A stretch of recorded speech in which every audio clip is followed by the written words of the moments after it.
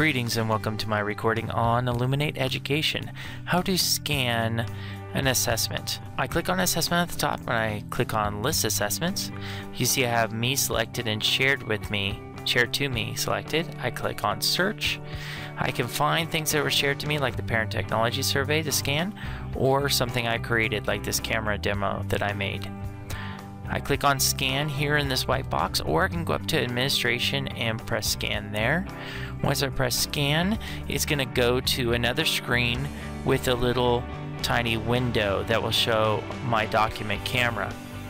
I have to adjust it, make sure the box is completely inside the camera, and it will grade it. Sometimes the glare is too much, so if you flip the page and you find that it's having a difficulty reading it, you might have to zoom in. It can also have difficulty if there's a missing question, if the student answer it. And sometimes it comes up with a screen saying what was the answer if there's two answers, or it can just correct it like this one, where it will just mark it wrong. As I flip through the pages, you'll see that it will correct it automatically as long as the box is even inside the document camera as I adjust it. I put these in laminate, so the laminate sometimes is reflected.